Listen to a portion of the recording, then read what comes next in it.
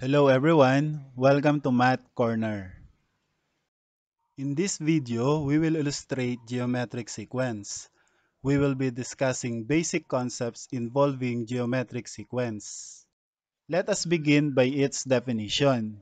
Geometric sequence is a sequence where each term after the first is obtained by multiplying the preceding term by a non-zero constant number. That constant number is called common ratio and denoted by small letter r.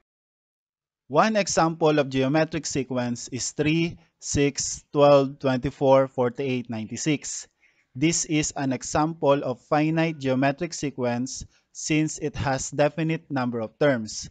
It means that 96 is the last term and there are no terms after 96. Each term in this sequence is multiplied by 2 to determine the next term. 3 times 2 is equal to 6. 6 times 2 is equal to 12. 12 times 2 is equal to 24. 24 times 2 is equal to 48. And 48 times 2 is equal to 96. The constant number to be multiplied is equal to 2. And that is the common ratio. To determine the common ratio, we will divide any term by its preceding term. 6 divided by 3 is equal to 2. 12 divided by 6 is equal to 2. 24 divided by 12 is equal to 2. 48 divided by 24 is equal to 2. And 96 divided by 48 also equals to 2. Therefore, the common ratio is equal to 2. Another example of geometric sequence is 1, -2, 4, -8, 16, and so on.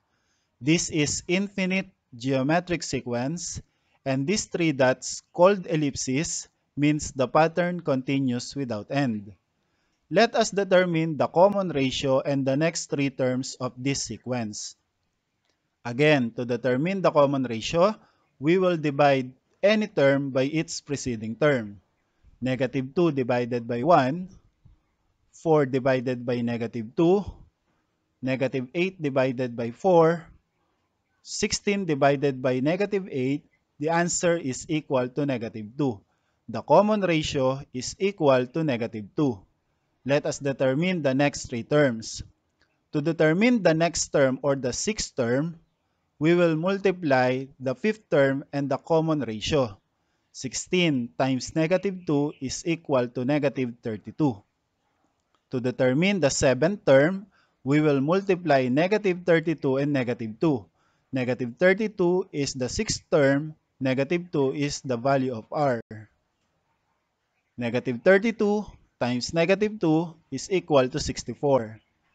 To determine the eighth term, we will multiply 64 and -2. 64 is the seventh term, -2 is the common ratio, and the answer is -128. The next three terms are -32, 64, and -128. Another example, 72, 36, 18, 9, and so on.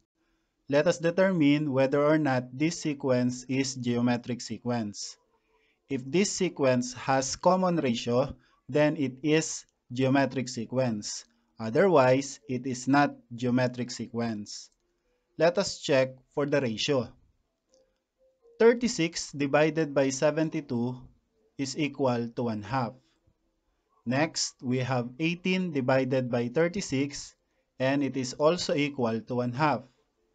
Next, we have 9 divided by 18 and it is also equal to 1/2.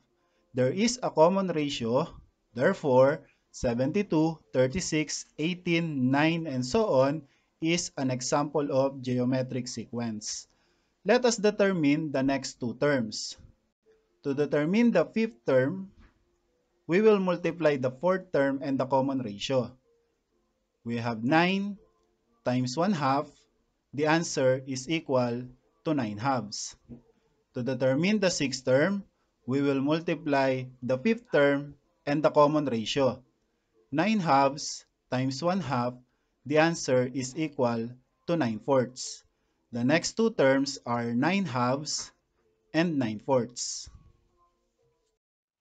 Last example, let us write the first 5 terms of a geometric sequence whose first term is 2 and whose common ratio is 3.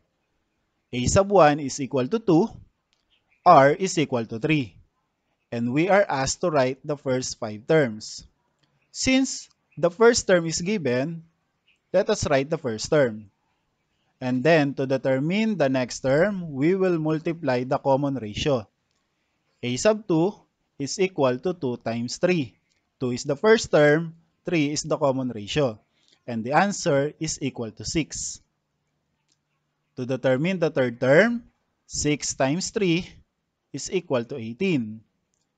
And the fourth term, 18 times 3 is equal to 54. And the fifth term, 54 times 3 is equal to 162.